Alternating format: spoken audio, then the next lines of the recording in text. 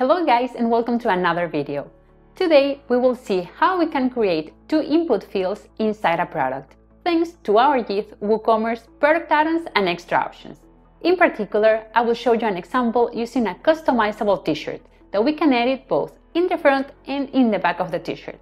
But before we start, please make sure you hit the like button below this video, subscribe to our channel and click on the bell so you don't miss any of our videos. Now, let's start!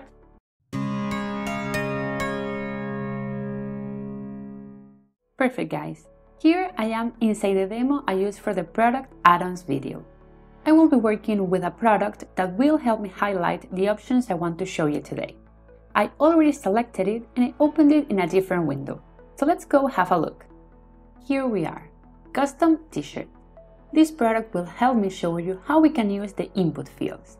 I want to create right here two input fields so the user can customize the text both for the front and for the back of the t-shirt. Also, I will set a limit to the amount of characters the user can enter in each field. Well, I believe we're ready to start, so let's begin by going over to our dashboard. And then from here, we want to go to our plugin. So we find YITH and we go to Product Add-ons. And now we are inside the plugin. Right here, we have some of the previous blocks we have created for the other videos. But today we will be creating a new one. For that, let's go over here and click Add Block. I will give it a name. I will enter Custom Text. And now we can move on to start adding the options.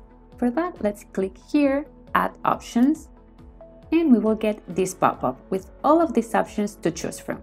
Like I mentioned before, today I want to focus on this one, the input text. So I will select it, and now we can start.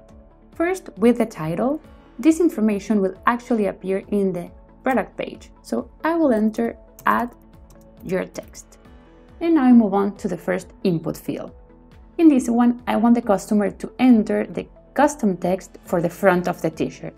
So for the label, I will name it Front Print. And for the tooltip, I will name it Front Print Text. I will not add a description or an image.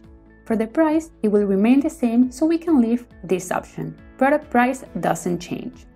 But I do want to enable these two options that we have here. The first one, required. I want to enable this so it will be mandatory for the customer to complete this field.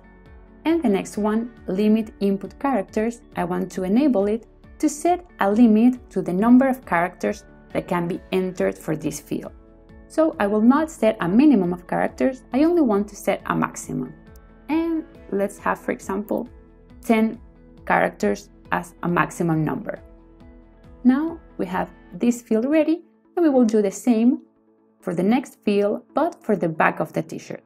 So I can add a new option, and again for label, in this case, back print, and for tooltip, back print text. Again, no description or image, price remains the same, and I enable these two options. And for the limit, one more time, I set maximum number of characters, 10. Now we can just have a look to make sure everything is like we want to. It all looks good, so now I can save.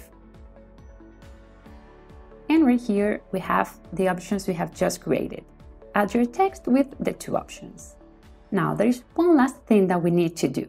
Right now, I want to associate this block of options with a product. For this, we can go now over to Rules.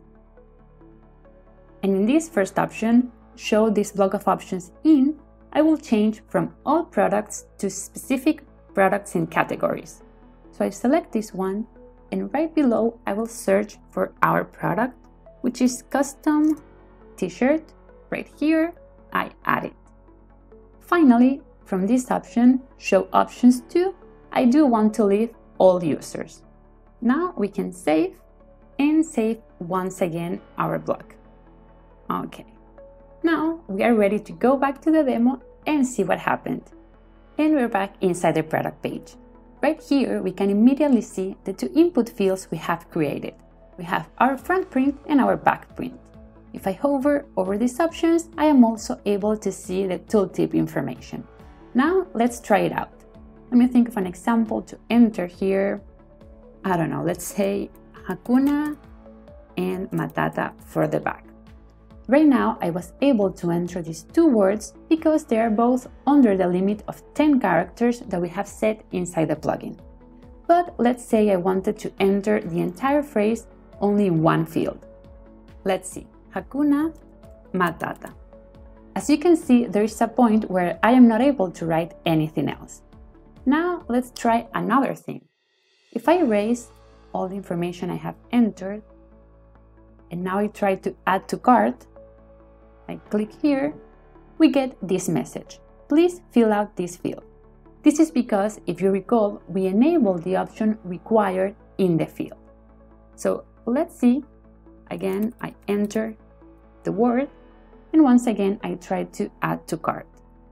Right now, I will get the same message for the other field because we also enable the option for this one. So I have to enter the information in both fields in order to be able to add to cart. And I will actually do this part because there is one last thing that I want to show you, which is very interesting. So let me add to cart. And now let's go and view cart. And now we are in the cart page. If we see over here, we are only able to see the main product, but we cannot see the details of the options we have entered to customize our t-shirt. But don't you worry, there is actually a new option we included in the new version of our plugin, Product Add-ons, to take care of this part. Let's go back for a moment to our plugin general settings. Here we are in the cart and order options inside our plugin general settings. And this one right here is the option I was telling you about. Show options in the cart page. All we need to do is enable it, so now all the details of the options will appear in the cart page. I will save options, so we can go back to the demo to see the difference. I have refreshed the page, and as you can see, now the options we have customized for our product are visible as well in the cart. This is perfect to allow the customer to double-check all the details they have entered before proceeding to checkout. Well guys, that was it for today. I hope you enjoyed the video and I will see you next time. Bye bye!